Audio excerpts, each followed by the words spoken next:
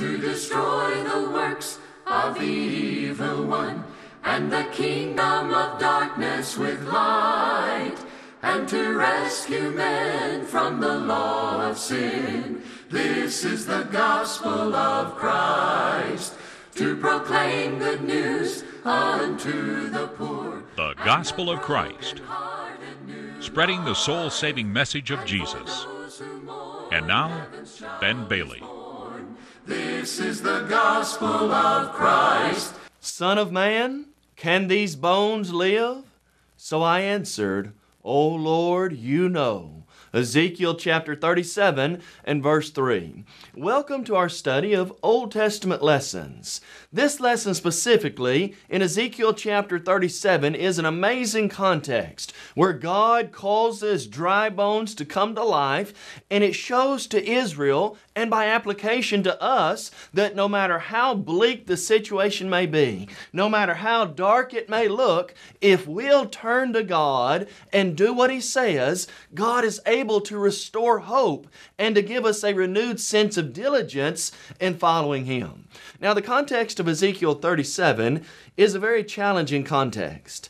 God had been very patient and very long-suffering with Israel, and time again, He'd given them second chances. For example, in the book of Exodus, right after God brings them out of Egyptian bondage, God brings them headed toward the promised land. God hears the people begin to complain and murmur. They've just dried off from the Red Sea, or they've just got out of the Red Sea. The Egyptians have just been drowned in it, and now they begin to complain and murmur, and they say to God, "Oh, that we were back in Egypt. Why have you brought us out here to kill us?" How saddened that must have made God when He realized their weakness and their lack of faith. Think of another example. Exodus chapter 32. God is on the mountain delivering the Ten Commandments to Moses, and the people are down waiting, and they get impatient. They think something's happened to Moses, and so they take their gold and they make golden calves and they begin to worship that. Can you imagine how God must have felt? Numbers chapter 13, God promises, and He's already proven Himself. He has promised to defeat their enemies, and so they send in the spies to spy out the land. 10 of them come back and they say, "It is a wonderful land. It is a land flowing with milk and honey, but we look like grasshoppers in our own sight, and I know we do in theirs," they say in essence. And so they don't put their trust in God. Think about in Judges chapter 2, God strictly warns the people, "Want you to worship me and me alone." And yet in just a few chapters later, you begin to see the people, they're on every hill, they're on every mountain, worshiping the Baals and the Ashtoreths. And yet God again gives them chance and chance again. Finally though, the long-suffering of God came to an end. In Jeremiah chapter 25, verses 8 through 12, God promises that there is going to be 70 years of harsh captivity, that Babylon is going to come, Nebuchadnezzar is going to come, take God's people captive, and there's going to be great destruction.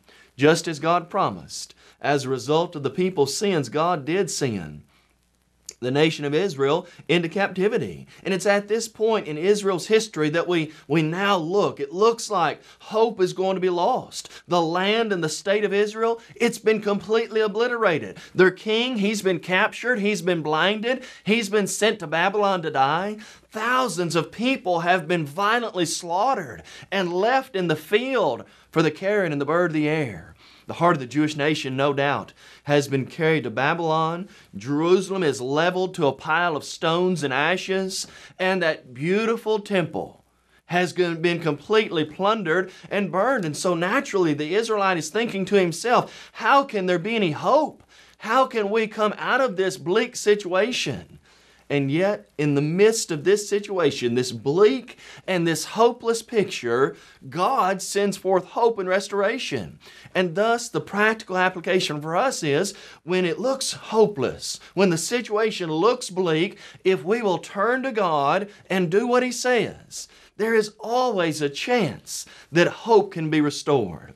As we think about Ezekiel chapter 37, Let's first notice the context and then some practical application. We see in verses 1 and 2, God now presents Ezekiel with this picture of the valley of dry bones. Notice the scene. Ezekiel 37 verse 1 says, "The hand of the Lord came upon me, and brought me out in the spirit of the Lord, and set me down in the midst of the valley, and it was full of bones. Then he caused me to pass by them all around, and behold, there were very many in the open valley, and they were very dry." Here's Ezekiel, and he sees this amazing scene. God puts him in the valley, and you can look out on the valley, and there are a great many bones, and they are very dry.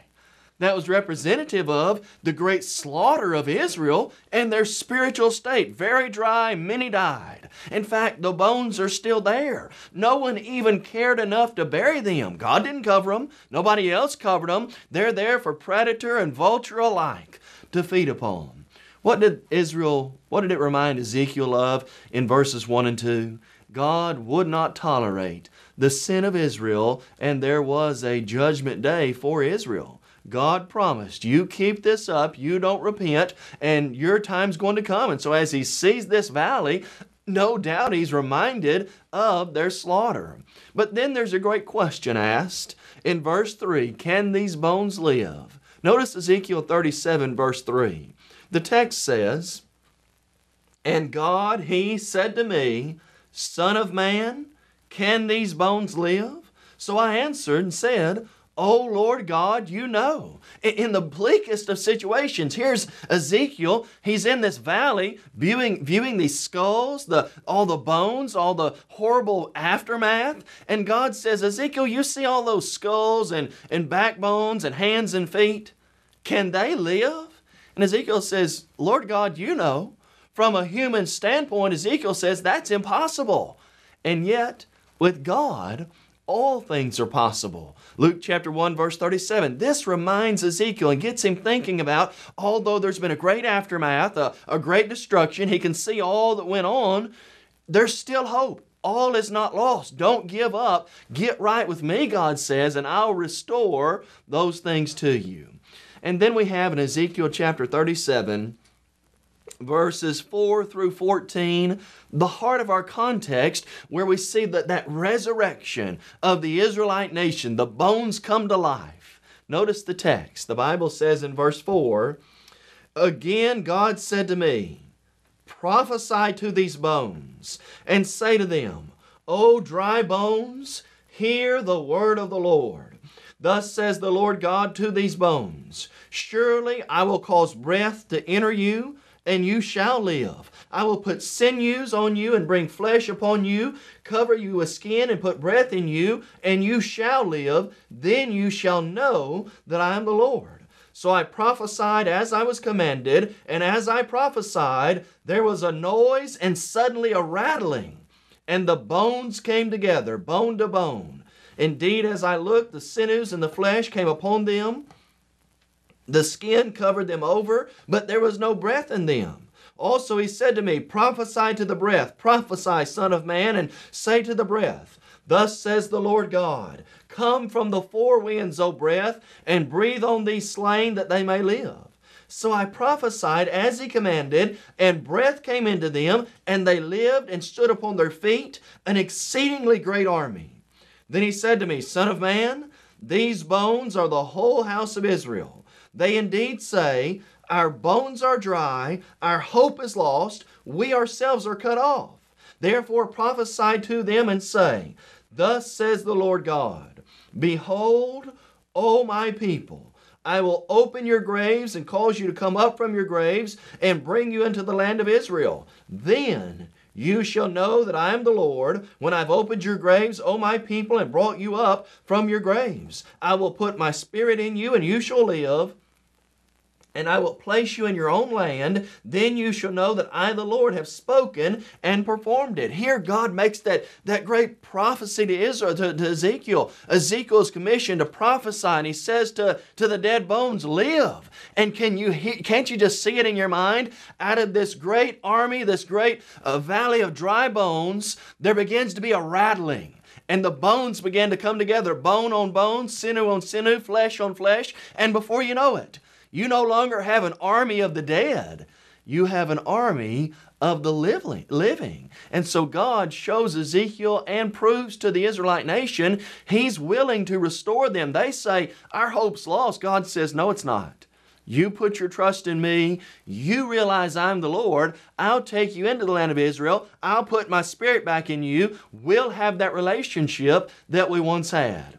Now, as you think about this scene, and as we think about New Testament Christianity today, what does the message of Ezekiel 37 about a valley of dry bones, what's that have to do with us? What lessons can we learn from this context? First, just as they learned, so we learn. Sin brings spiritual death. You see verses 1 and 2, and as Ezekiel looks out on that valley of dry bones that are very dry, he's reminded, look at what God had to do to teach our people a lesson about sin. Friends, sin always brings spiritual death. Romans 3:23 says, all have sinned and fallen short of the glory of God. There's none righteous, no, not one. Romans 3 verse 10. And the Bible tells us, just as they were reminded then, the wages of sin is death. Romans 6:23. The soul who sins shall surely die. Ezekiel chapter 18 verse 4. And we need to be reminded today that we face spiritual death because of our own choices. I don't face spiritual death because of what Adam and Eve did, because of what Israel did in Ezekiel 37. I have to deal with this because of my own sin. Notice the words of Romans chapter 5 and verse 12. The Scripture says, therefore, just as through one man sin entered the world, and death through sin, watch this now, and thus death spread to all men. Why? Because Adam sinned? Because all have sinned. We have all sinned and fallen short, and thus we need to be reminded of the horrible effects of sin. There's not a righteous man on the face of the earth who does good and does not sin. All have had to deal with it. Ecclesiastes 7:20, and remember the words of Proverbs 13 verse 5. The way of the transgressor, Proverbs 15 verse 3, the way of the transgressor is hard. Revelation 21:8, it is the hardest, most difficult life you could ever imagine. First lesson, don't ever forget it. Sin always brings spiritual death. Secondly, Ezekiel was reminded, and so we are today, that the disobedient will be punished. Whose bones are those in that dry valley? Whose dry bones are those in that valley? Who are these people who are coming to life again? Some of these people are the very ones who were up on the mountaintop worshiping idols and not serving God. These are the disobedient that God punishes. Friend, God has promised today the disobedient will be punished. Matthew 25:46, Jesus said, the righteous will go away into eternal life, and the unrighteous into eternal condemnation. Hebrews 10:29 and chapter 12 verse 31 says, it is a fearful thing to fall into the hands of the living God, for our God is a consuming fire. We don't want to be punished by God because it will be horrible. In fact, Nahum 1 verse 7 says, God will not at all acquit the wicked. There's not going to be a guilty verdict and someone get off. Jesus clearly taught us if we've not lived right and done right, we'll spend eternity in that place where the worm does not die and the fire is not quenched. Mark chapter 9 and verse 44. In fact, in that great resurrection day, there's going to also be a great separation for those who were not faithful to God. Look at what Jesus said in John chapter 5, verses 28 and 29. Jesus here says, Do not marvel at this, for the hour is coming in which all who are in the graves will hear his voice and come forth. Those who have done good to the resurrection of life. Those who have done evil to the resurrection of condemnation. God has promised there is going to be a resurrection, and if you don't do right, you will spend eternity with the devil. And so we're reminded, disobedient people will be punished, and thus we must obey God. A third lesson learned practically from Ezekiel 37 is that God is a long-suffering God toward mankind. Now again, think about all Israel's done. How they've played the harlot, how they've stabbed God in the back, how they haven't put their trust in Him, and yet now God says one more time, if you'll just turn to me, hear my word, and do what I say, I'll bring life to these bones. Oh, how we need to be reminded that God is long-suffering and God is the God of second chances. If anyone's in Christ, he is a new creation. Old things have passed away. Behold, all has become new. God doesn't want anyone to be lost. 1 Timothy 2:4, God wants all men to be saved and come to a knowledge of the truth. The Bible says in Lamentations 3 verses 20 and 21 that it's through the Lord's mercies that we're not consumed. Think about Genesis 3. Think about Genesis 6. God could have wiped people out then for their sin, and yet God's long-suffering. He gives them chance and chance again. But practically speaking, hasn't He given each one of us chance and chance again? I've not lived perfect, and you've not lived perfect. We've all made mistakes, and we've all done things that we know are not right. If God at that point would have wiped us out, how sad that would have been. But look at the long-suffering of God. In fact, notice what Peter says in 2 Peter chapter 3, verse 9. The Bible says this, "The Lord is not slack concerning His promises, as some count slackness, but is long-suffering toward us, not willing that any should perish, but that all should come to repentance." There's the long-suffering of God. God doesn't want anybody to perish. He wants all to repent. And so Ezekiel's reminded, and so are we, of the long-suffering of God. But there's also another very practical lesson here. And in this text, we learn the great value and power in proclaiming the Word of God. What does God say to Ezekiel in verse 4, verse 7, and verse 9? God says, "Son of man, prophesy to these bones." And when Ezekiel prophesies the Word of God, those bones come to life. Now, we're not in the age of prophesying, but we do preach the Word of God. Romans 10 verse 14, how beautiful are those who proclaim glad tidings of good things. We're told to preach the Word. 2 Timothy 4 verse 2, speak the things which are proper for sound doctrine. The Bible says we're to speak as the oracles of God, and just as Ezekiel spoke the Word and those bones come to life, when we preach the Word of God and people obey it, it brings new life to them. Notice where the power is in 1 Corinthians chapter 1 and verse 21. The Scripture says, "For since in the wisdom of God, the world through wisdom did not know God, it pleased God through the foolishness of the message preached to save those who were lost." God chose preaching the gospel as that powerful tool by which people are saved. Not drama, not skits, not acting, preaching the Word. God said to Jonah, "Preach the preaching that I bid you."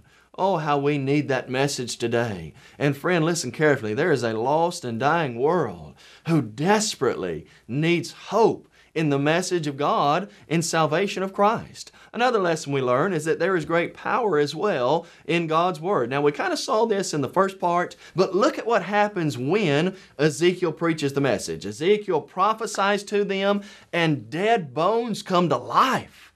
Oh, how the Word of God today is so powerful. James 1:21 tells us to receive with meekness the implanted Word, which is able to save your souls. Romans 1:16 says the gospel is God's power unto salvation.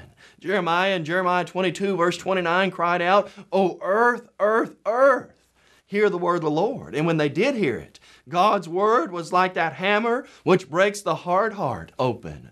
Jeremiah said in Jeremiah 15 verse 16, your words were found, and I did eat them, and they were to me the joy and rejoicing of my heart. And don't you remember what Jesus said? Matthew 24 verse 35, heaven and earth will pass away. My word will never pass away. I think often of the words of Hebrews 4 verse 12. They tell us of the great power and impact the Word of God can have in our life. Notice what the Bible says here.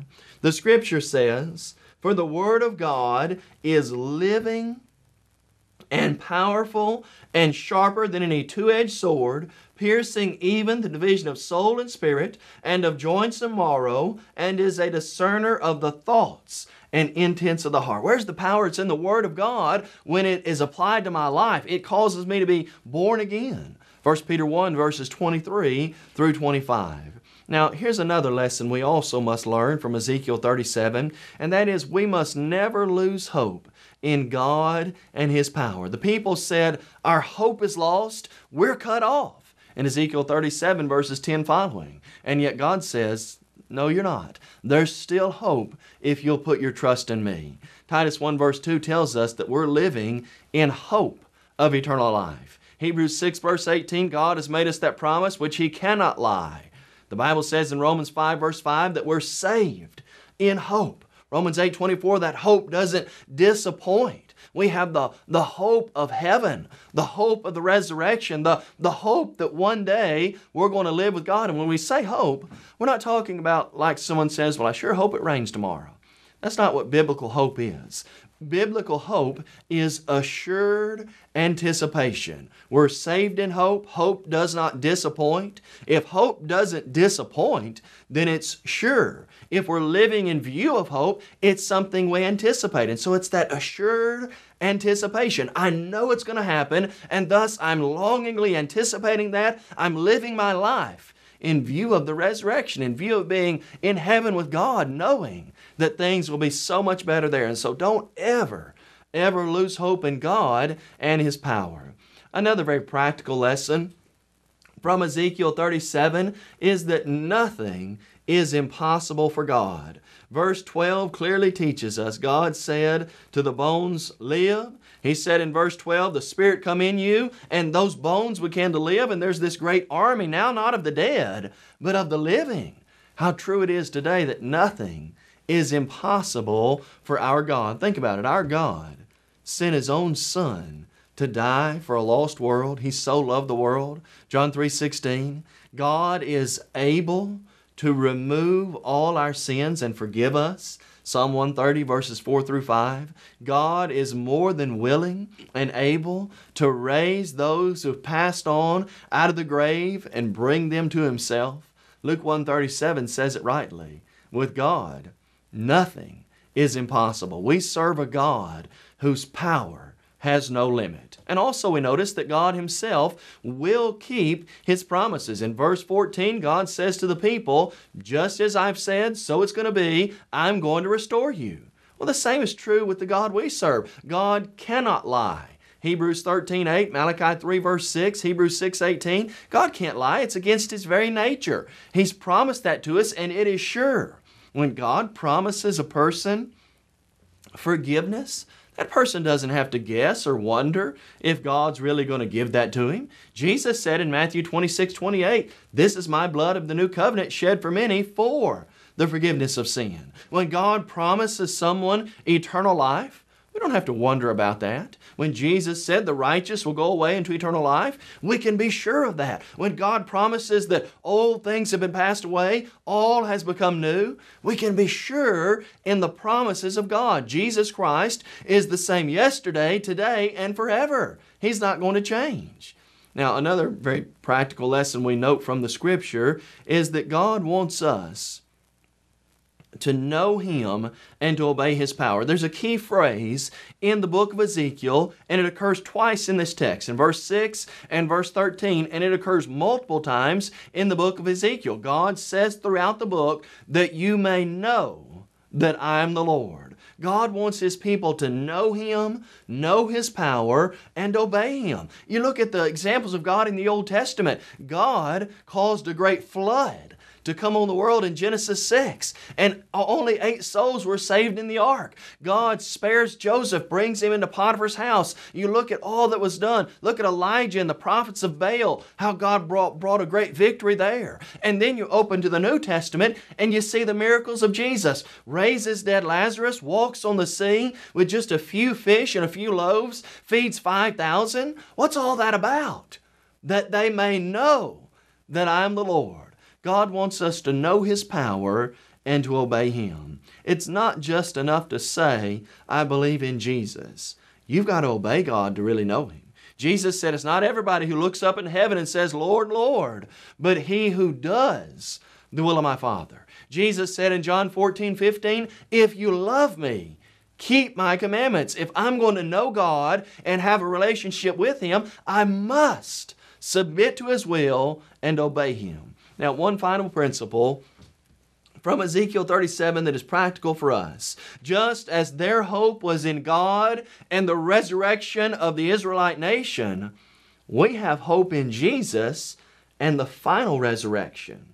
Our hope is in Christ. 1 Timothy 1 verse 1, Colossians chapter 1 verse 27, Christ in you, the hope of glory, but ultimately our hope in Christ is in the resurrection. What hope, what joy does Christ give me? That after this life is over, I will arise out of the grave and I will live with God in eternity. Notice what Paul says about this hope and the essentiality of it in 1 Corinthians 15 verse 19. The Scripture says, if only in this life we have hope in Christ, we are of all men most pitiable. Paul is taking the negative and he says, if all you've got right now is this life, you're living a pitiful life. Well, friend, Christians are not living that pitiful life. We have hope in Christ beyond the here and now. And so from Ezekiel 37, we understand and we clearly realize there's always hope if we put our trust in God. Have you put your trust in the living and powerful God? Have you submitted to His will? Have you obeyed the gospel, friend? Are you a member of the Lord's church? You might say, well, what do I need to do to obey the gospel, to submit to God? You first must hear the Word of God. Romans 10:17. You must believe that Jesus is Son of God and Savior of the world. John 8:24. You must be willing to repent. Luke 13:3. Make that good confession, Acts chapter 8 verse 37, and you must be baptized in water for the forgiveness of your sins, Acts chapter 2 and verse 38. And then if we've done those things and we're trying to live faithful, we need to have that hope. And when things get bleak, let's remember, with God, nothing is impossible. If we trust Christ, we can always have a living hope. You may have just joined our program and are wondering, what is the gospel of Christ? The gospel of Christ is an evangelistic work of the churches of Christ that reaches the whole world with the gospel through TV, radio, and internet. Our motto is to take the whole gospel to the whole world. We believe in having a book, chapter, and verse for everything we say and do. And unlike many religious groups today, we're concerned about lost souls, not your wallet. We encourage you to visit thegospelofchrist.com for a host of Bible study materials as well as audio and video copies of our lessons. If you would like to have a copy of today's lesson, please visit our website and fill out a media request form, or you can email us at mail@thegospelofchrist.com. Call us toll-free at 1-855-458-3905 or write to us at P.O. Box 788, McMinnville, Tennessee 37111.